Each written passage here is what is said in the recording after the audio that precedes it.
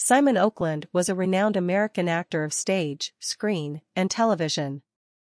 His career spanned from 1951 to 1983, primarily focusing on television, where he appeared in over 130 series and made-for-television movies. Notable film roles include Psycho, West Side Story, The Sand Pebbles, Bullitt, The Hunting Party, and Chato's Land. Born in Brooklyn, New York, Oakland was the eldest son of immigrant Jewish parents. He began his performing career as a concert violinist before transitioning to acting in the late 1940s.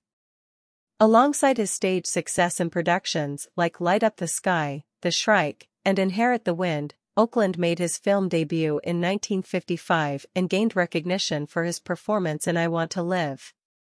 On television, Oakland made appearances in Perry Mason, Decoy, Dundee, and The Culhane, Sheriff of Cochise, and gained popularity as General Thomas More in Baba, Black Sheep and as newspaper editor Tony Vincenzo in Kolchak, The Night Stalker. Oakland's last credited acting appearance was on Tucker's Witch, and he passed away from colon cancer in 1983 at the age of 68, leaving behind a legacy of memorable performances.